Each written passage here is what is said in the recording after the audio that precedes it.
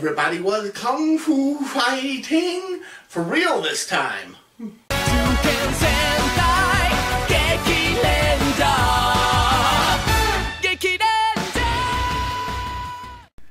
Gekigeki, Juken Sentai Gekiranger. Hello and welcome to Earth Alien ProtoMet. Today I'll be taking a look at Juken Sentai Gekiranger, the martial arts themed 31st season of the Super Sentai series. Let's get to it. After rescuing a woman in his jungle home, wild man John Kondo soon joins civilization and learns of Gekijuken, a family of martial arts based on the movement and abilities of animals.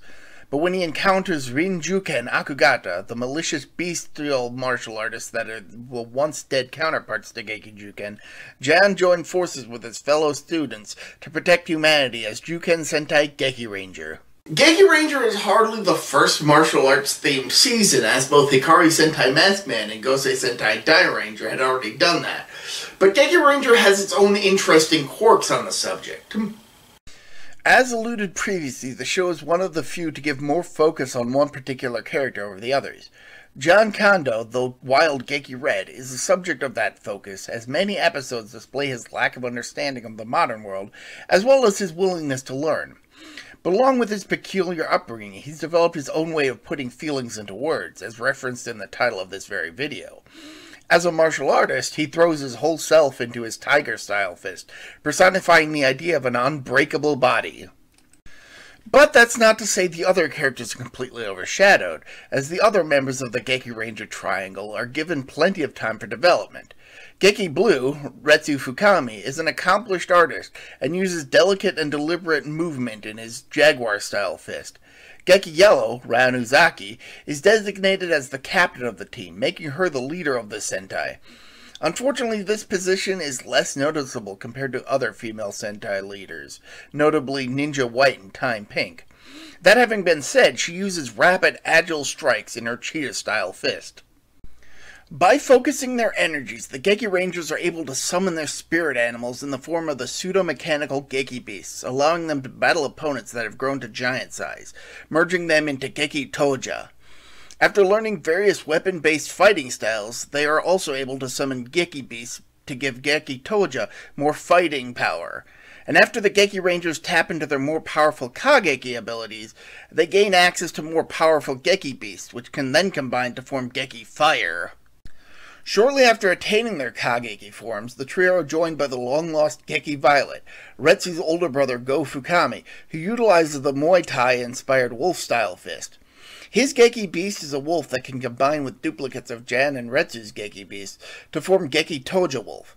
And finally is Geki Chopper, the rhinoceros-style fist user Ken Hisatsu, who helped to create the Gekiranger's weapons, and while he only knows the basics of Gekijuken, he makes up for it with the sheer strength of its abilities. Rather than summoning a Geki Beast in the same way as the others, Geki Chopper's mech, Saidain, is just that, a mech. But with its ability to transform into the humanoid Saidaio, he helps the others battle even the strongest opponents. Aiding them are their teachers, the Kensei, martial artists that had taken on animal forms during their prior battle against Rinjuken Akugata. Following the battle, they swore off fighting themselves, choosing instead to mentor the future generation of Gekijuken users. There's also Miki Masaki, a major executive at SCRTC, pronounced Scratch, the company that makes the Gekiranger's equipment, and former student of the Cat Kensei, Shafu, as well as her daughter, Natsume, who are the closest to recurring civilian characters this show has. But, truth be told, I don't really care much about the heroes. That's because Gekiranger gives quite a bit of focus to the villains, mainly former Gekijuken student Ryo, a user of the Lion-style fist, who resurrected the Rinjuken in order to open a path to growing even stronger for his own reasons. Aiding him is the chameleon-style fist user Melee, who is infatuated with Ryo and serves him loyally, and commands the other beast fighters, the Rinrinshi, to inflict pain and suffering on the innocents.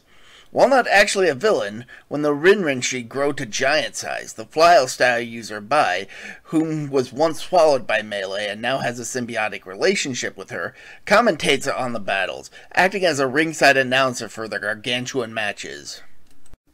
To further his quest for power, Ryu even goes as far as resurrecting the Kenma, the Rin-Juken counterparts to the Kensei, powerful warriors that seek to conquer the world for their own ends.